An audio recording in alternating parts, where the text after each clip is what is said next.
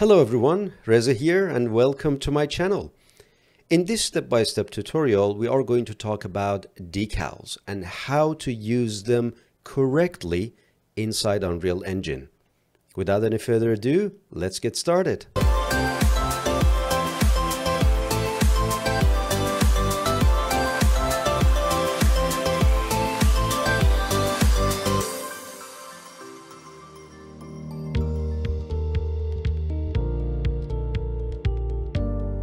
Now let's talk about what decals are, because we need to know the nature of decals before we start making them in Unreal Engine. Decals are a material type, so you work with the material editor to use them and to incorporate them in your level. They're used to make localized modification to a scene by projecting the material and its components, such as base color, roughness, or even normals, onto your geometry within a level. This technique allows for direct projection of materials onto your static or even skeletal mesh using Decal Actors. So Decal Actors is the one that shows up in your outliner, but the actual content of that Decal Actor is going to be created through materials. Also, before we dive right in, let's talk about the decal texture itself. The first one is make sure that your decal has alpha channel. So I will be using this one right here, and it has alpha channel that I manually added in Photoshop. I personally would like to have a sort of confined environment for my decal, whether it's a crack or a graffiti like this one or water leaks. I would like to have some sort of a confined type of texture. But if you would like to cover the entire wall, make sure it's seamless and loopable. With that, you're not going to limit yourself when you apply that to your mesh, to your static mesh within your level. All right, with those two out of the way, let's start with the scene. The first thing that I would like to do is to import my content. So I am going to select the components from the other monitor and I'm going to bring those in. I've created another one right here. I can easily show you what I have. So this is another one I prepared for a particular purpose, which I will talk about very soon. But for now, let's start with just a simple material. I'm going to go into material, master material, decals, and any type of decal that you would like to create. If you want to create a collage or you want to stack them on top of each other, you make them right out of this one. We talked about material instances in our Unreal Engine playlist. So material, MI, decals, skull is the one that I'm particularly going to use for this particular one. And you can see RGB, and I also have alpha. All right, let's dive right into master material and see what parameters we need to change to make it decals friendly, so to speak. The first change you need to make is within the domain, because right now this material gets applied to a surface, looks into UV coordinates, and it doesn't have any projection capabilities. To do that, you go from surfaced into deferred decal. And this is specifically made so you can project your base color, roughness, or normal into any type of mesh. But you may say, hang on a second, Reza, if I zoom in, the base color is off and all I have is world position. And that leads me to the second change that you need to make in the parameters, and that is the blend mode. The blend mode by default is set to opaque. You have to set that to translucent, and then you get all the channels that you need, including base color, material, specularity, roughness, and opacity. From this point, we are good to go. But again, we created material instance when we constantly need to think about, as soon as we create a node, let's parameterize it so we can recycle it in our material instance. So I'm going to go in here and bring in my texture sample. I would like to have control over its intensity. And every time we deal with intensity, we deal with a multiplier. So I'm going to connect that into my base color, holding down 1 on my keyboard, single left click to create the intensity, and bring that and connect that to channel B. Now we need to parameterize the texture sample because you may want to swap your texture in the near future. And I would like to parameterize this value also because that's the intensity of my base color. That's easy. We already covered that. So I'm going to convert into parameter. I'm going to call that base color and parameterize this one, convert to parameter, and I'm going to call that base color intensity.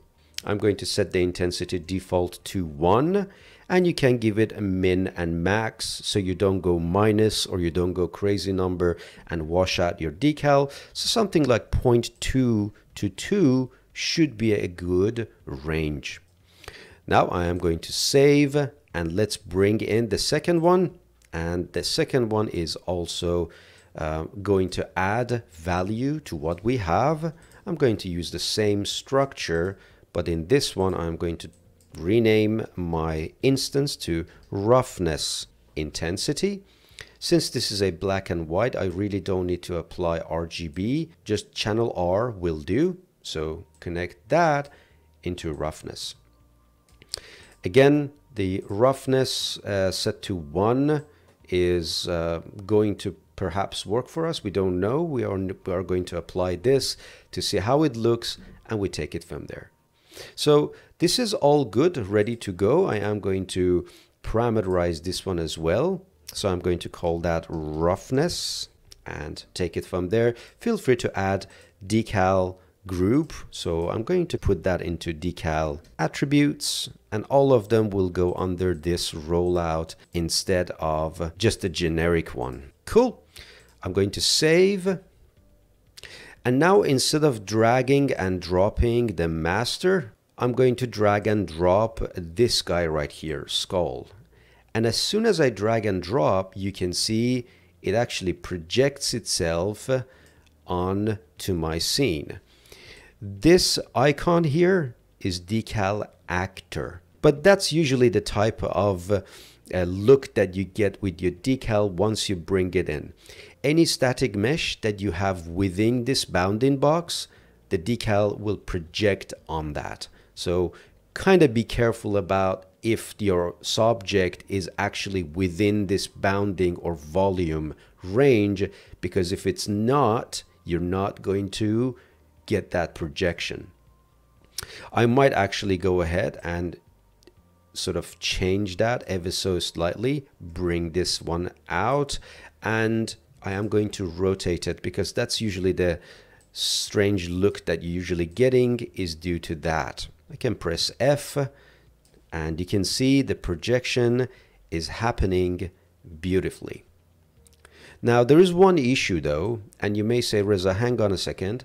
The image that you showed us, if I bring up the image, has got opacity, but this one actually shows the whole thing with artifacts here and there. And that's probably a good time to use the alpha channel into opacity and save. And that should fix the issue. The beauty of decal is it actually respects what you get as normal on the existing material. As you can see, I'm getting that quite beautifully. And now if I go and bring up the material instance, I can easily go and play around with textures, the texture intensity, roughness, and roughness intensity. So if I feel like I want to have a slightly different roughness intensity, I can easily lower this down and get a desired look. So this one is almost with no roughness on particular areas, and it's pretty shiny on some other areas, whereas you can increase that to something like 2 or 5 and have that matte looking paint that you may want to have. So 1 with specularity on certain areas, and maybe 5 with a matte finish. And that's the beauty of having extra attributes in your material instance, because that allows you to play around with the effect.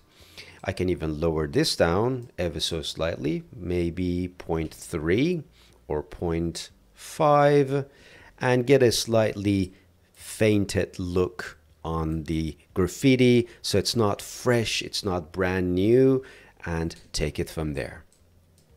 So it's pretty straightforward, and every time you want to move the graffiti, remember you need to select your decal actor. I can actually move it out, so it allows me to access it and select it easier and kind of move it around. So it's pretty simple and very straightforward, the way that you play around with decals inside Unreal Engine, and that's pretty much all there is to it. Now, there is going to be a scenario where you have a secondary decal and you would like to bring that in. Just to demonstrate that, if I go ahead and out of this decal, let's create another one, and I'm going to call that material instance MI, and nice try, which is the second decal that I would like to bring. And I'm going to double click on that one, and I'm going to go to decal attribute, select the base color, and try, nice try. Now if I save that and bring the second decal into the mix, and this one right here, I'm going to scale that, move it to a position, and of course I'm going to rotate it. Now you can see that if I now bring this new one here, it actually puts itself on top of the existing decal. So I can go in there and modify it, change it, rotate it, scale it, but anything that I do, it happens on top of the other one. I can fade that in by overlapping the boundaries in relation to the surface of my material. So I can ever so slightly touch the bottom boundary to the surface to get that blended look. And well, that's a different type of look that you may want to look for. But if I actually go all in, that is going to go on top of the existing one. But what if you would like to reprioritize? What if you would like to have the skull on top of the second decal? That's where the sort order comes to play, and you don't find it in the materials, you actually find it in the decal and in its details panel. So you can see if I go in here, you have sort order, which is set to 0, and you've got the MI decal skull sort order, which is also set to 0. All I need to do if I want to bring the skull to the front is to give this a higher sort order, and it's going to prioritize it over the second one. So with this one, I'm going to have that sort order to 1, and you can see we're swapping the order. Now this decal is going to be on the top. All right, that should do it for this quick tutorial. I hope you found it useful and use these techniques in your projects. Until the next one, see you guys later.